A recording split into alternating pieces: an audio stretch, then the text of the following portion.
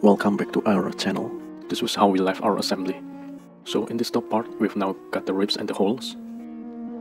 Damn, Sean. In the bottom part, we don't have either, so we can add those to the bottom.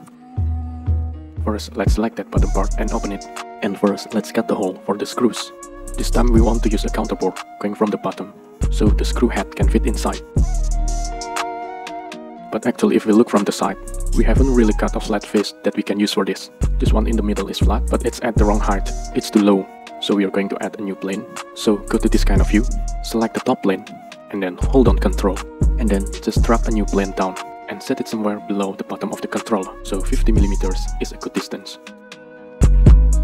Now we can use this plane to create our hole. I'm going to select the hole wizard.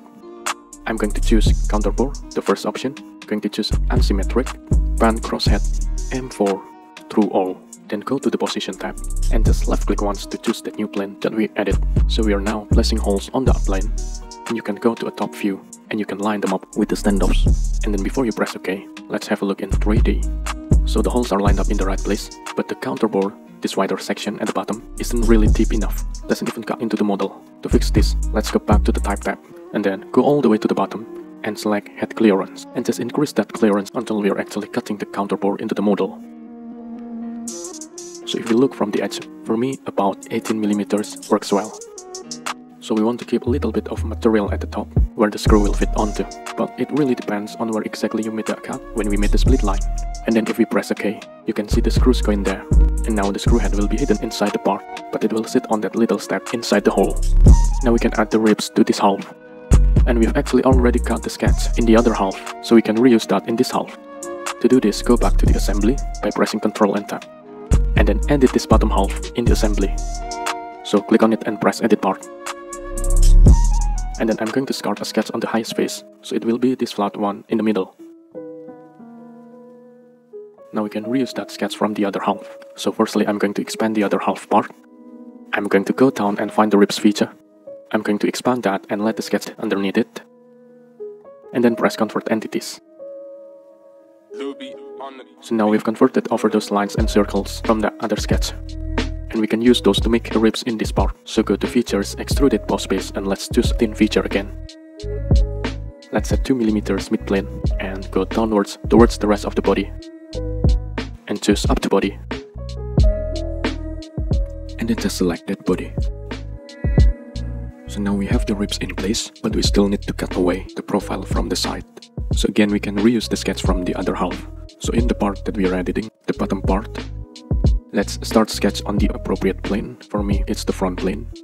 Then expand the other half, the top half, expand that rib cut feature, select the sketch and press convert entities. And we can then use that sketch to create an extruded cut. We can go through all both.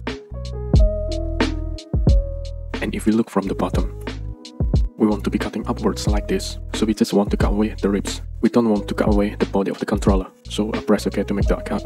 And then in the bodies to keep, let's choose selected bodies, and let's just keep that main body. So for me it's just this first option here. And now we can just rename those features.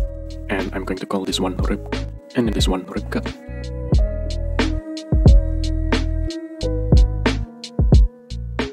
And then we can exit editing the part.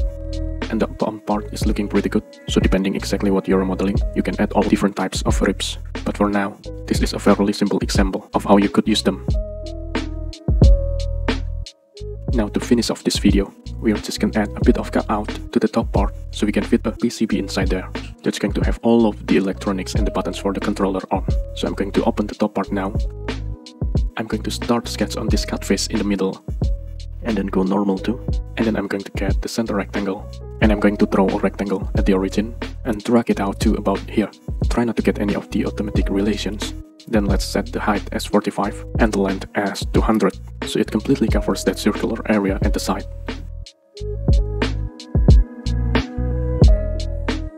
Looking at the edge here, it's a little bit too wide, because if we cut upwards, it's going to cut away an area of the outer wall there. So I'm going to reduce the width down to 195, and now that's completely inside the wall. And then let's just do a cut extrude upwards through all, so it cuts through those ribs above it. And then we'll also do direction 2, and we'll cut downwards 1.6 millimeters.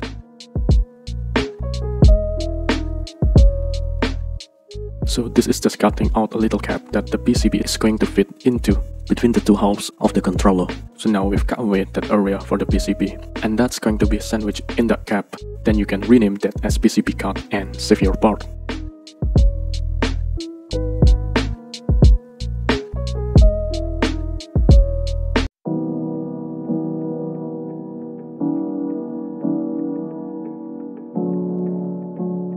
To recap this video, we started off with the bottom part. We added the counterbore holes first. We had to add the plane because there wasn't a flat face that we could use to add the counterbores on. Then we added the ribs. We did this in the assembly so that we could reuse the sketch from the other half. And we made this using a thin feature extrude, the same as the previous video. Then we cut away the profile from the side by reusing that side cut sketch. And then just doing a cut extrude through wall and just keeping the bodies that we wanted. And then we're going to the top part. We cut away an area for the PCB to sit into. And in the next video, we'll create that PCB directly in the assembly. Thank you for watching, hopefully it can help a little and be useful.